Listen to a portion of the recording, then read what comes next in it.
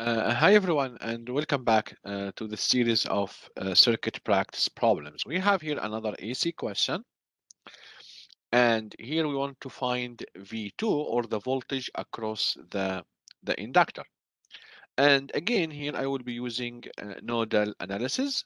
And as you can see here, the question is already, or the circuit has been already written in frequency domain, meaning that the voltage is in phasors and it is in polar format, and the reactances or the reactance of the capacitor and the reactance of the inductor are both written again in phasor in rectangular format. So the circuit is ready to start the analysis.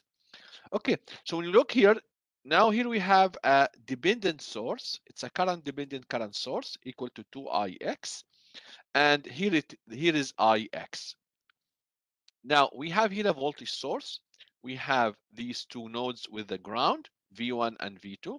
When you look here carefully, it's very obvious that V1 is the voltage between uh, this point and that point, or across the 4 ohm, which is exactly equal to 10 angle of 30, the voltage supply. So this is my first equation. Your V1 is equal to 10 angle of 30 volt. Now we can apply KCL at V2. We have 1, 2, and 3 branches. So we can apply KCL here, apply KCL at V2, assuming the currents are leaving as we usually do.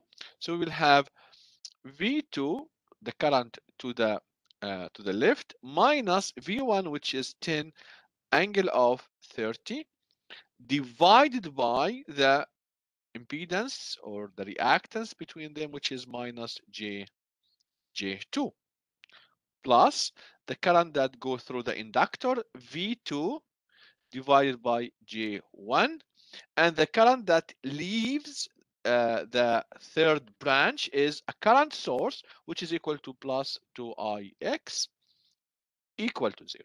So here we have one equation with two unknowns, V2 and Ix. But Ix is a dependent variable, so we need to find what is Ix. Basically, Ix is nothing but V1 divided by 4. And V1 is 10 angle of 30 divided by 4. So it's equal to 2.5 angle of 30. It has a value because V1 is known to me. So Ix itself has a value in amps. Excellent.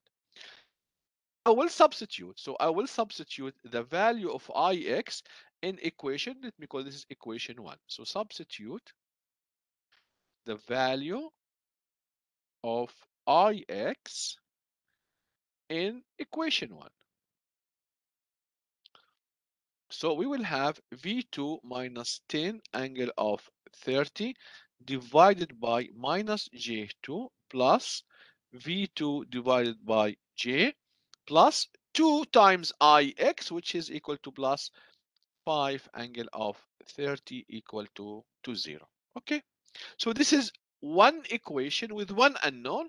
It's very straightforward, but now we need to be careful dealing with the complex numbers. So what I will be doing here, I will be handling each term alone as we did in the previous question. So I will be handling each term alone, and then we will add them. Okay, so we'll start with the first term. So V2 minus 10 angle of 30 divided by minus J2. So this is the first term in the equation. Now, we don't want at all to see in the denominator either imaginary number or a complex number. What's the difference between the two? A complex number is in the form A plus JB.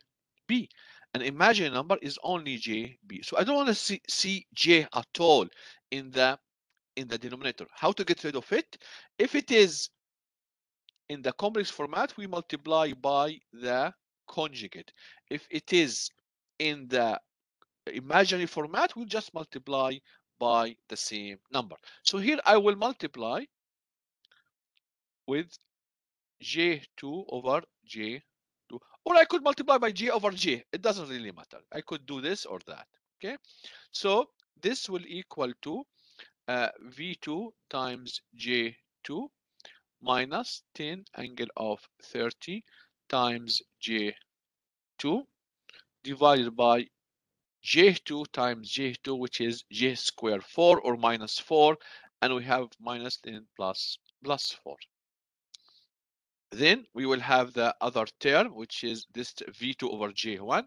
So V2 over J1, I multiply by J over J. So this becomes equal to V2 times J divided by minus 1.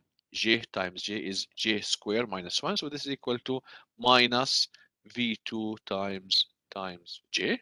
So now we are set to rewrite the equation. So we will have V2 that we will have V2 times J2 minus 10. So I'm just rewriting this equation, this term, and writing the whole equation.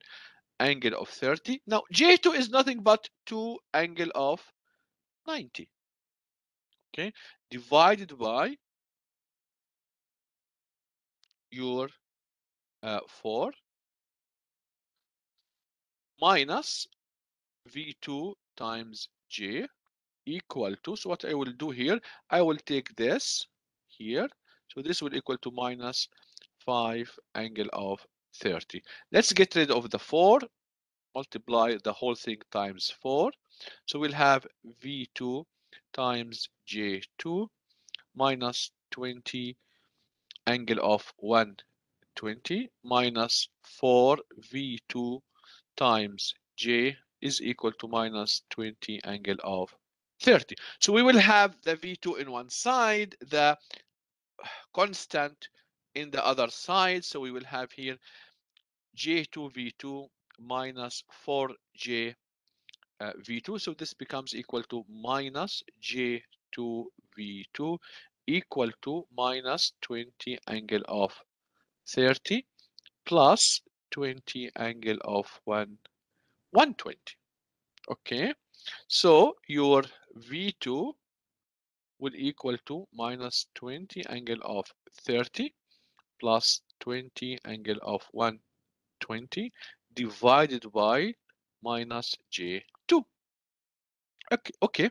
Now I'm adding two polar number with different angles, dividing by a rectangular number. So now here we need to do some conversion. So here I cannot add these two numbers, so I have to convert both of them into rectangular format. So the first number will be equal to minus 17.32 minus J10. So this is the minus 20 angle of 30 plus the 20 angle of 120 is minus 10 plus J 17.32 divided by minus J2. Okay, so now we add the real with the real, imaginary with the imaginary. This is equal to minus 27.32 plus J 7.32 divided by minus J2. Okay, now I'm dividing rectangular by rectangular. It's better to convert both of them into polar. So this is equal to 28.28 angle of 165 divided by 2 angle of minus 90. We divide the magnitude, subtract the angles, then we will get 14.14 angle of 255, or you can say it's 14.14 angle of minus 105. Both of them are exactly the same thing. So this is the voltage across the inductor.